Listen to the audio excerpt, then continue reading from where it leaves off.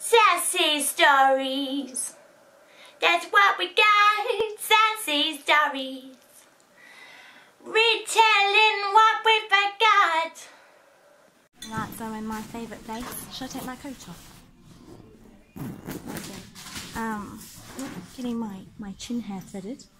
It's not my favourite thing to do, but open to the public, so I thought I might as well talk about it on here too. Okay, I'm ready. Yeah. Okay. Yeah, this is something that I've spent quite a lot of time doing before. Just chin? Just chin.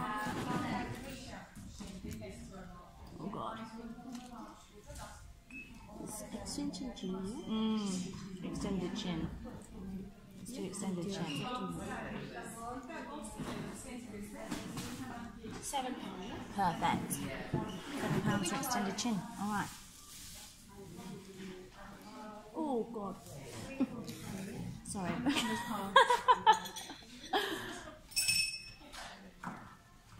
Thank you.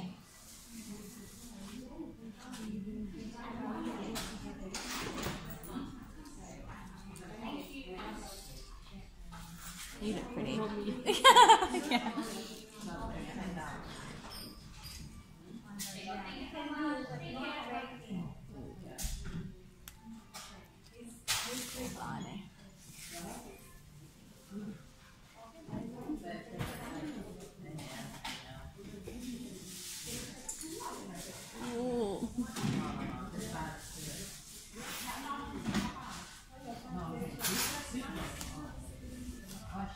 Just heard of it.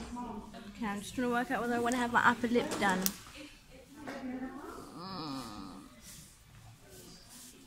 Yeah, okay, let's do my upper lip too. It's one of my favourite places to come. It's very open, but I think she's doing a great job. I know this one's just going to make my eyes water, because that's always what happens. Finger pressing. Okay, here we go.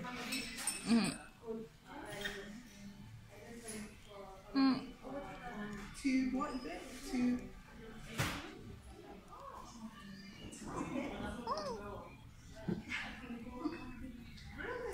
Oh god. Okay. Is that it? A little bit. Okay, done. My poor face. The woman was amazing. Oh.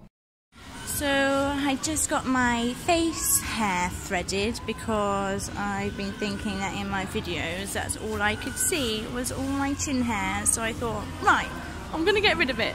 So I just went to get threaded, and I don't know how it's looking in this, but bloody hell man, it hurts, but it does feel very smooth. And the thing I find interesting about this experience is that the salon is actually, like, you know, very publicly here, and anyone walking past can see you getting your chin hair taken off. And I did feel like, fuck it, Bethany, come on, you can keep it. You don't have to get rid of your chin hairs. But actually, I think I did. I think I need to do it for myself. And I know I'm on a bit of a hair removal vendetta at the moment, but it is important to me, and I just wanted to share it with you. So here's a clip of me getting threaded.